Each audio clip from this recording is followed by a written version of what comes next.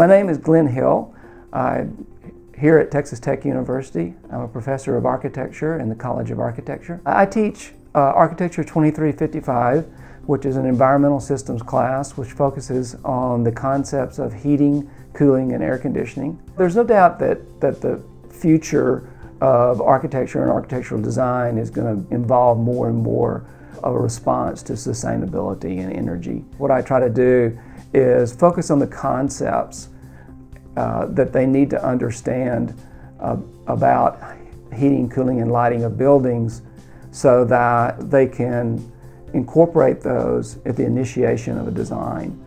And I think BPAC, the Building Performance Analysis Certificate, gives them the introduction to a set of tools. It gives the students an opportunity to play with those tools and to learn the tools and understand that this is not that difficult, that Revit has established a simplified way in which to do these kind of energy analysis. And the BPAC certificate at the same time reinforces my lectures and their readings in expressing what terminology, how important it is that they understand the terminology and the concepts behind energy efficient design. There's not any access to a better educational tool for this subject matter. Right now, I see nothing that could replace it.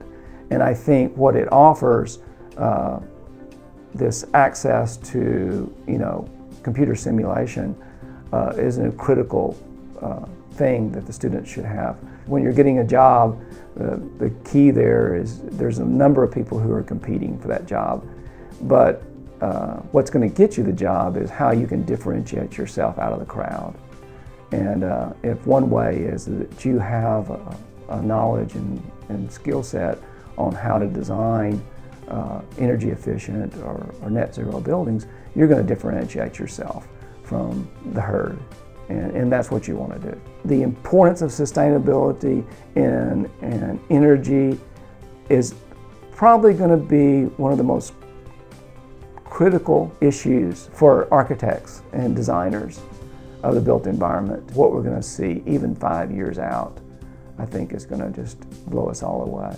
And there's no doubt that the utilization of BPAC to introduce the students to the tools is a really efficient and effective way to do that.